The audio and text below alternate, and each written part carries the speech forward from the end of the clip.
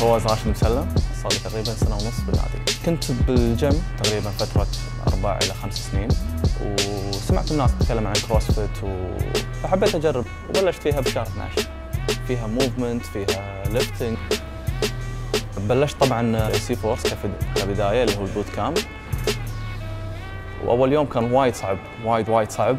فكرت حتى ثاني يوم ان الغي الاشتراك واسوي ريفاند، يعني ارد مره ثانيه للجيم العادي. بس الحمد لله اسبوع وعدت بعدين، وصار لي سنه ونص من عقب الاسبوع هذا. كلموني المدربين وقالوا لنا خلاص يعني كفايه سي فورس، كفايه بوت كامب، تقدر تطور من نفسك. من اول ما حولت طبعا كروسفيت فرق شوي وياي، انه في ستيب جديد حلو صراحه، شوي صعب للامانه، في بعض الموفمنت شوي تحتاج تطوير، موبيليتي والامور هذه، بس بشكل عام افضل. ومع الوقت ستيب باي ستيب الواحد لازم يطور من نفسه يعني. احلى شيء بالنادي واللي خلاني مستمر بسيركت بلس الانفايرمنت بشكل عام، من ممبرز، من كوتشز. حتى العلاقه بيني وبين الكوتش ما هي بس كوتش ولاعب بالنادي، كانهم فريندز واصدقاء وياي.